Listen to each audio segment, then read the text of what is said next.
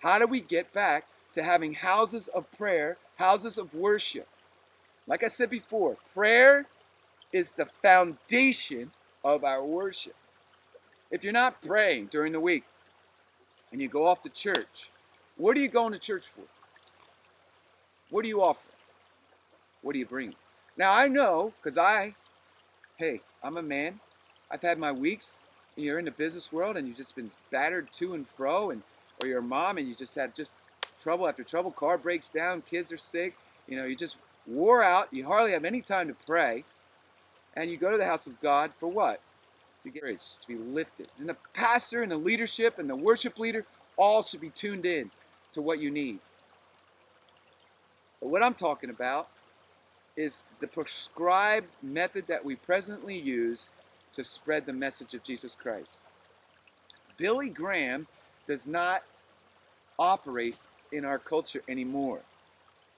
Evangelism, as it once was conducted in the earlier days of our country, and even in this past century, is not done anymore. What have we replaced it with? I believe we've replaced it with business. Worship, music, as wonderful as it is, these bands, Newsboys, Third Day, Reliant K, all these different bands, Mercy Me, Jeremy Camp, they sing great stuff. But what has happened is this has become a business run by business people. And when you want to hire these guys to come, it's literally a business transaction. I just don't see in this New Testament any example of Paul, Peter, Philip, Stephen, any of these guys operating in a way as preachers, messengers, heralds of the gospel of Jesus Christ. Music is a big deal in America. It's a big deal in the world. It's a big business. And it's suffering. But you know what? Maybe it's suffering because God wants it to suffer. Maybe these Christian labels are hurting for money because God wants it to hurt for money. Because what it is doing is putting forth a false sense that this is how you promote the gospel. And I can honestly say that when I got involved with music as a venue owner, and I got involved with these young men, women that were involved in that industry, I was grieved and I was torn. I was struggling to figure out, how do you justify paying this band $5,000, paying this band $1,000, this band $800, this band $300, this band $200. The guy that gets paid $100 could be more anointed than the guy who gets $5,000. But the guy gets $5,000 because he's got more record sales, CD sales, he's got more going on, and he has more proven track record of success in selling records or CDs or music. He gathers a bigger crowd, therefore he gets more money. Why? Because we have to charge a door. And we charge a door, we called it a donation, but we charged a door. Because we found that kids and their parents do not give to us. They did not give. We would have love offering after love offering after love offering, and they would not give. We'd get 10, 20 bucks for two bands, and then they got split 20 bucks. And we go in the cash register, we barely made any profit that night, and we give out our money from the cash register. And we did that, we just gave it all away. I had one guy come in one night, solo act, brought nobody, and got $350. We happened to have a great day that Saturday. We sold a lot of coffee. We happened to have $350, and guess what we did? We gave it to him. I had 6 or 7 kids at the time, and this guy got the money. And he called it worship. Now he struggles, this guy, same guy, is also struggling, well, am I a musician just for the sake of being a musician, to get paid for my services? I say, let it be business. Be a businessman and be a musician. Just do that. Just do the business of music. But don't call it worship. Don't call it house of prayer. Don't call it a gathering that's unique with the presence of God. Those people come free of charge. That doesn't mean that donations, it doesn't mean they don't get funded, it doesn't mean that God doesn't give to them through moving on the hearts of people. I believe that's what happened in the life of Paul as he traveled. People would just give to him to help him as he went from place to place. By faith. This whole ministry of spreading the gospel is a faith endeavor. You cannot take faith out of what it really is. Faith has to be the foundation of a ministry. It has no power. No faith, no power.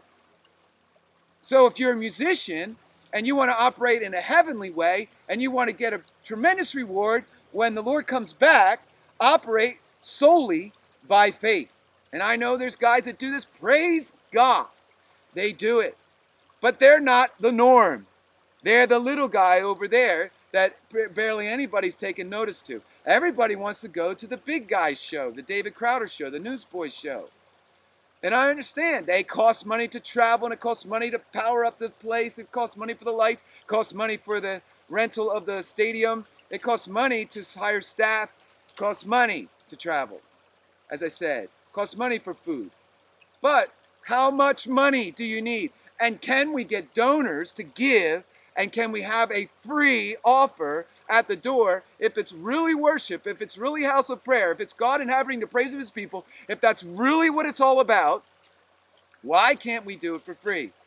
And so we are working on our business plan for 2010 for Living Lattes Cafe, believing by faith that God is going to get us back up there on the highway, presenting excellent food, excellent coffee, excellent music, excellent atmosphere, publicly presented to the highway to get everybody to come and enjoy food and fellowship with us. Not because we're Christians, but because the food is good. My wife's food is excellent. Her pastries are excellent. Her brownies are unbelievable. Our fraps are on level with Starbucks or better. But don't buy from me because I'm a Christian or a Jesus guy. Buy from me because the food is good. And that will pay my bills so I can preach. That's what I determine is the best way for me to preach and work at the same time. To be able to be in the people business, in the service business, and offer a service and do it by building relationship. Now, I'm going to hire people that are going to do my accounting, which eats up time and creates aggravation for me because I'm not good at that. I just want to be in the people business. And guess what? You need people in the cafe business that are good with people. And they want to talk to people, and want to pray with people, and want to build relationships with people. And it all drives what? The worship of God. Because if we turn profit, guess what? We can offer a fund to bands to pay them out of the Living Lattes budget. Now, if kids come and they donate to music, guess what? God's going to bless them with more music. They donate to positive entertainment, they're going to be, whatever you sow, you reap. You sow into this, you're going to get that. You sow mercy, you get mercy. You sow love, you get love. You sow bad attitude, you get bad attitude. You sow money, you get money. You sow time, you get time. All we do, 100%, is care about our family and the people around us. We preach the gospel because we got little time. We're redeeming the time because the days are evil. And so in this present economy, I believe the Lord is saying to us today, November 22nd, 2009, which marks the 4th anniversary of the day that I received a God about what I was supposed to do with the rest of my life. I did not get a prophetic word on this day. So nobody prophesied over me. Me and God had a deep encounter with Jesus Christ. And Jesus and the Father presented to me the plan and the strategy that he had ordained for me from before time began to preach the Word of God. I didn't believe it. I thought it was for my boys. But God said, no, I want you to preach the gospel, my word and only my word, to the children and those who are far off. I want you to preach faith to a faithless generation. I want you to preach of the beauty of God, the commerce of God, the glory of God, and the return of God. These are generally the things he said. And he said, business will be your supply. So I have to believe that if that word is from God, that business will be my supply.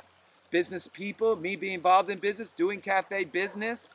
Business is how he's going to fund this unique next generation church planning model called Living Lattes International Fellowship, using Living Lattes cafes, great music, great food, great coffee, great fellowship, and presenting that to the street in towns where the Holy Spirit